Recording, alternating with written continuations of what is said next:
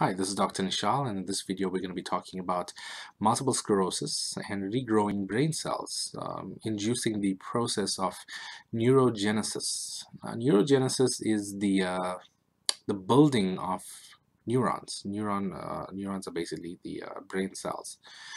Now, for a long time, it was believed that this cannot be achieved. However, recently it's been discovered that there are some things that can cause brain cells to regrow. Namely, exercise. Exercise is something that is known to regenerate brain cells and induce the process of neurogenesis.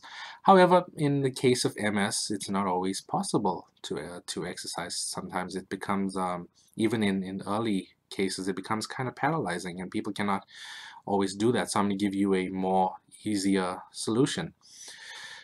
A medicinal plant, a medicinal herb that you can buy at almost any health store, pretty much anywhere. It's quite popular, and it's known as ashwagandha. The botanical name is Withania somnifera.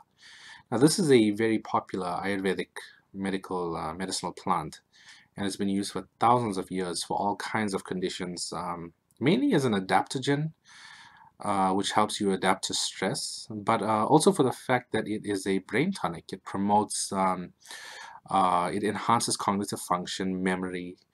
It reduces neuroinflammation. It reduces inflammation per se in the body. It's an analgesic. It reduces pain. There was just a recent research paper I read a few days ago. It reduced pain in osteoarthritis patients, the knee joints, significantly. Now, ashwagandha is known for containing steroids, naturally occurring steroids. And this is not the same as the synthetic steroids that you know bodybuilders to use. That has a lot of side effects. These are naturally occurring. These are healthy. And these can be consumed without any side effects. Now, I believe the steroids are withenoids and certain alkaloids. But not to get too deep into that, basically, these steroids promote growth.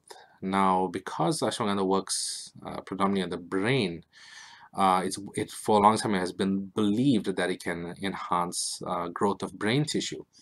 Recently, it's been seen that in research that ashwagandha contains, it induces the production and the release of a chemical known as BDNF, brain-derived neurotrophic factor.